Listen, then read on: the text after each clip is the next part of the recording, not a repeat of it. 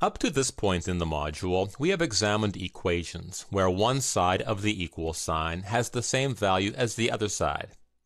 In this lesson, we will examine inequalities where the two sides are not equal. The inequality shown here can be read as 6 is less than 7. Another symbol you should be familiar with is the symbol for less than or equal to. So this example can be read as 6 is less than or equal to 7. We can also use this symbol in this way, where we are saying that 7 is less than or equal to 7. We can also express inequalities with this symbol. This is read as 5 is greater than 3. This symbol denotes greater than or equal to, as in 5 is greater than or equal to 3. Now it's important to note that we can express the same inequality in two ways. For example, we can take the statement 5 is greater than 2 and rewrite it as 2 is less than 5. Both statements here express the same inequality. Similarly, the statements 6 is less than or equal to 7 and 7 is greater than or equal to 6 express the same idea. Now I happen to be partial to taking inequalities and rewriting them so that the inequality sign opens to the right. This way, the smaller number is always to the left of the larger number, in the same way that they appear on the number line.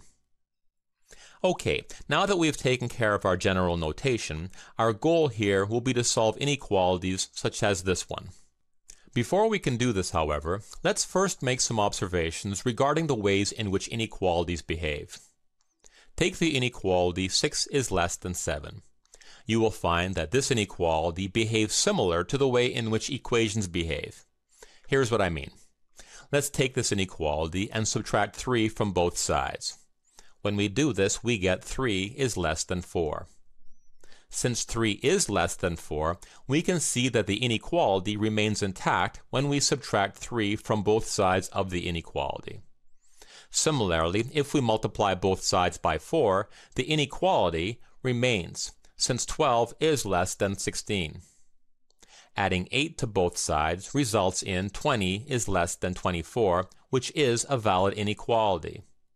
Dividing both sides by 2 results in a valid inequality as well. So it would appear that inequalities behave the same as equations do, in that if you perform the same operation to both sides, the inequality remains intact. However, notice what happens when we divide both sides of the inequality by -2. When we do this, we get -5 is less than -6, which is false. -5 is not less than -6, so the inequality here does not remain intact when we divide both sides by -2. In fact, it appears that we need to reverse the direction of the inequality here. So from the observations, we can make some general conclusions about inequalities. First, adding and subtracting the same number to or from both sides of the inequality does not affect the inequality.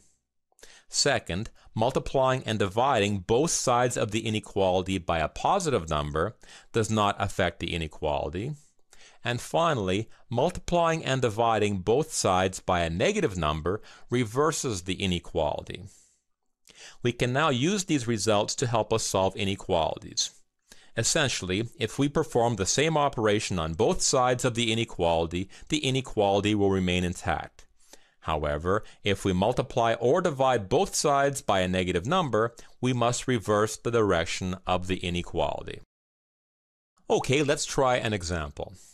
Solving this inequality means finding all values for x that make the inequality a true statement. So to do this, we need to isolate the variable x. We'll do this by first subtracting 5 from both sides to get 2x is less than 6, and then we'll divide both sides by 2 to get x is less than 3. This means the solution to the inequality 2x plus 5 is less than 11 consists of any value of x that is less than 3. As you can see, there are infinitely many solutions to this inequality. Now, another way to show the solution is to use a number line. To show the solution x is less than 3, we'll first draw a circle around 3 to denote that 3 is not one of the solutions. Then, to represent less than 3, we'll draw an arrow extending without end to the left. So any number lying on the blue line is a solution to the inequality 2x plus 5 is less than 11. Okay, here's another example. To solve this inequality, we'll first subtract 2 from both sides to get negative 3x is less than or equal to negative 3.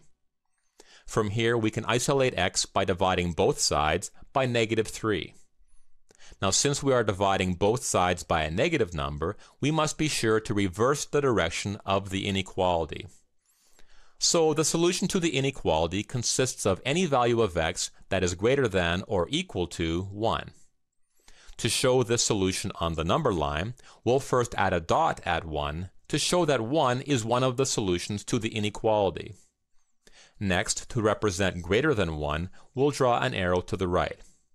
So any number on the blue line is a solution to the original inequality. To solve this next inequality, we'll first expand the left-hand side, and then simplify the right-hand side. Then we'll simplify the left-hand side. And then we'll add 3x to both sides, and from here we can subtract 13 from both sides, and then divide both sides by 4 to get negative 2 is greater than x, or we can say that x is less than negative 2. To show this on the number line, we'll draw a circle around negative 2 and then draw an arrow to the left. So any point on the blue line here will be a solution to the original inequality.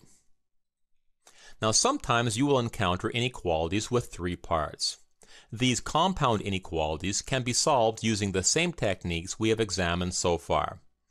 To isolate x in this example, we'll first subtract 3 from all 3 parts. So 11 minus 3 equals 8. When we subtract 3 from 3 minus 2x, we get negative 2x. And when we subtract 3 from 1, we get negative 2. From here, we can isolate x by dividing all 3 parts by negative 2. So 8 divided by negative 2 is negative 4. Next, since we are dividing all 3 parts by a negative number, we must reverse the direction of this inequality. From here, negative 2x divided by negative 2 equals x. Once again, we will reverse this inequality. And finally, negative 2 divided by negative 2 equals 1. To show this on our number line, we will examine the inequality in 2 parts. First, we have negative 4 is less than x. This is the same as x is greater than negative 4. To show this on the number line, we'll draw a circle around negative 4 and then draw an arrow to the right. Next, we have x is less than or equal to 1. To show this, we'll add a dot at 1 and then draw an arrow to the left. So the entire set of solutions to the compound inequality consists of all values of x that are greater than negative 4 and less than or equal to 1. Okay, let's summarize. In this lesson, we learned that solving inequalities is pretty much the same as solving equations. The primary difference is that whenever you multiply or divide both sides by a negative number, you must reverse the inequality. In this lesson, we will examine some techniques for solving challenging questions involving inequalities. The first technique is combining inequalities. In this example, we want to combine these inequalities into one compound inequality so that we will have a better idea of the relationship that exists between w, x, and y. To combine these 2 inequalities, notice that each one is comparing x with another value. Since x appears in each inequality, we can use this common term to combine the 2 inequalities. Now before we do this, please notice that both inequalities here are facing the same direction. This is very important, as we will later see. Okay, so first we'll line up the x's here. And now when we combine the 2 inequalities using x as the common term, we get the following relationship. So here we can see that the value of x lies between the values of w and y, and we can also conclude that w must be less than y. Now let's examine another example. Notice that in this example, we once again have x in both inequalities.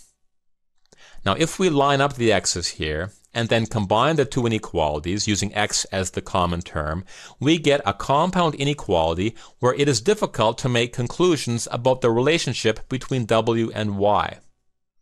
So when it comes to combining inequalities, you will find it useful to first rewrite the inequalities so that they are facing the same direction. So in our previous example, we'll take the top inequality and leave it as it is, but we'll take the bottom inequality and rewrite it as y is less than x. Now that both inequalities are facing the same direction, we can see that w is less than x and y is less than x. Since both w and y are less than x, we cannot combine these inequalities into a compound inequality, which makes it impossible to compare the values of w and y. Okay, the next technique to examine is the technique of adding inequalities. The underlying principle goes something like this. If a is less than b and c is less than d, then if we add the two inequalities, it must be true that a plus c is less than b plus d. Now this property makes even more sense to us if we examine a real-world example. If Al has less than $15 and Bob has less than $10, then if we add Al's money and Bob's money, their combined wealth will be less than $25. Please notice here that both inequality signs are facing the same direction. This is a necessary requirement. In fact, before we add any inequalities, the inequality signs must be facing the same direction. So here's a quick example of this technique. Since 6 is greater than 1 and negative 2 is greater than negative 5, we know that when we add the two inequalities, the resulting inequality must be true. Now be careful to avoid taking this technique and applying it to the subtraction of inequalities. Now in some cases, if we subtract the inequalities, the result will hold true. However, in other cases, if we subtract inequalities, the result does not hold true. As such, there is no nice rule when it comes to subtracting inequalities, so avoid doing so. Similarly, you should avoid multiplying inequalities and dividing inequalities. This technique works only for adding inequalities. Okay, the next technique we will examine is best illustrated through the following examples. Since we know that x will always equal x, then we can also conclude that x plus 3 must always be greater than x for all values of x. To see why, let's examine x on the number line. To add 3 to x, we will move 3 units to the right on the number line to get x plus 3. Since x lies to the left of x plus 3 on the number line, it must be the case that x is less than x plus 3. In this manner, the number line can sometimes come in handy when tackling inequality questions. Please note that we can use similar logic to show that x minus 2 must be less than x. If we examine x on the number line, then x minus 2 will lie 2 units to the left of x. Since x minus 2 lies to the left of x on the number line, it must be the case that x minus 2 is less than x.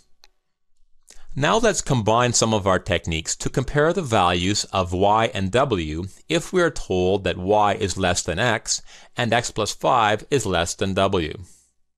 So given this information, what can we conclude about the relationship between y and w?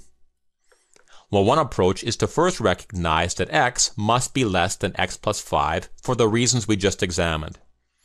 At this point, we have x plus 5 in both inequalities.